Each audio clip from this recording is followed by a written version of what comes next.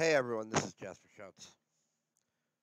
Um, and I want to go over the armor from House Thule real fast. This will be a real quick video in which you get your drop. Boom, say your drop.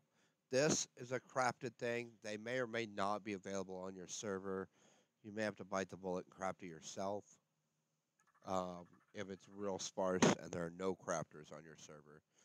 And then you buy this thing. So you need this container, which was like 1,050 pad. You need this thing, which was 1,050 pad, and then you need to somehow acquire the template of what you're using. You're gonna open the Shroud of Dreams. I don't think the order matters. I always like to put the orb under it, and then you just put everything in and hit combine, and voila, fancy new robe.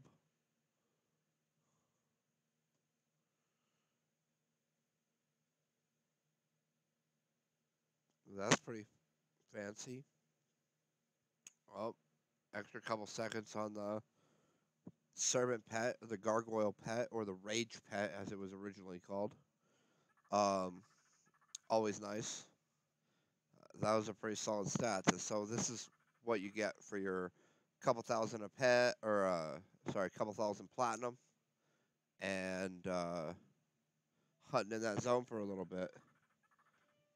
Not too shabby. It's an upgrade for me. We're gonna put this on. Now I'm not gonna just destroy this because you see I got some emblems and stuff in there that I'm gonna try and salvage out. I might want to put them in some new armor. I don't do a lot of Augment hunting, uh, but it really is that easy. Everyone was saying it's super hard and complex.